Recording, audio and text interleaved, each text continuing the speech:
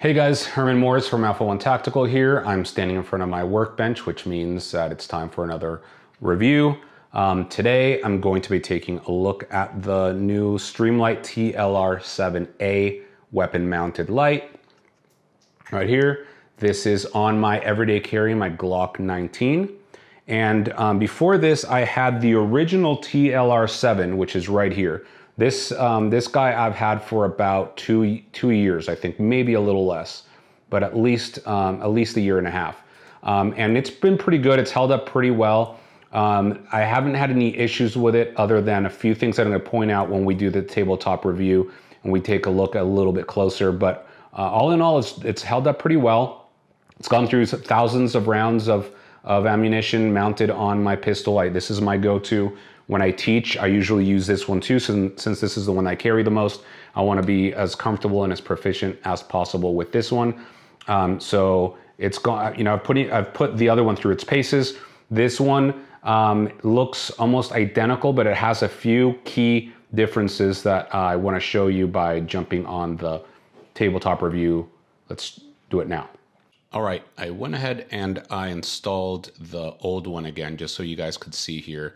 Get an up-close look at how it works and how it fits in my hand.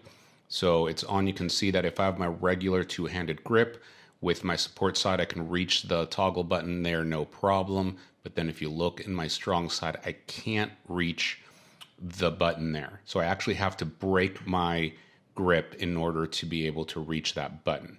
And that is just not acceptable. So everything other than that, the light is great. But it just doesn't work if you can't use it single-handedly, as you would most likely have to do in the event that you have to employ it. So here's the new one, the TLR-7A. It's the little toggle switches instead of buttons. So you can see here, it's basically the same size except for that rear cap there. And the installation and the removal are exactly the same for both of these. All you have to do is loosen that little screw and you're able to just pull it out. To install it, same thing, just put it back in there and just tighten it with your thumb, as tight as you can with the thumb.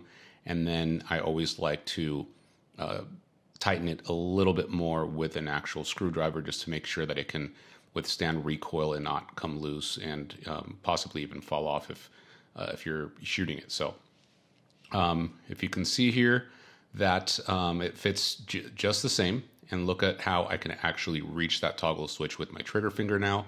If you click it, it stays on. If you stay on it, it's essentially on off.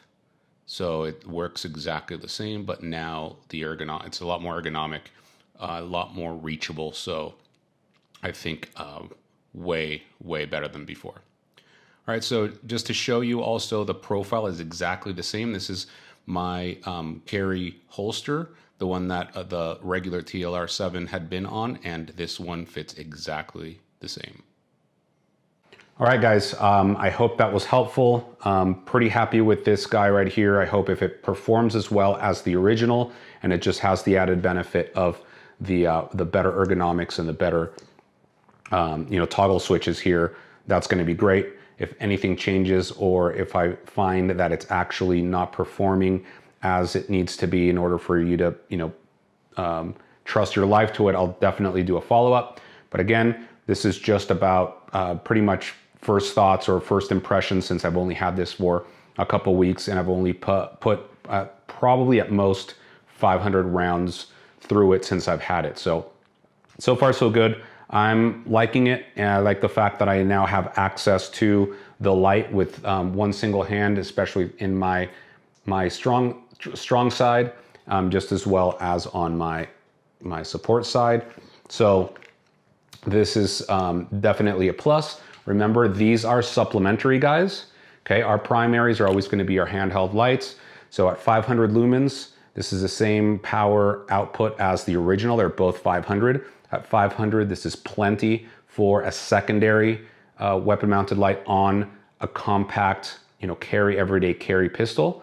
And so this is perfectly fine for our needs in that regard. we should always be going to our primary, using these as our primary to identify things, people, or even for controlling any possible threats.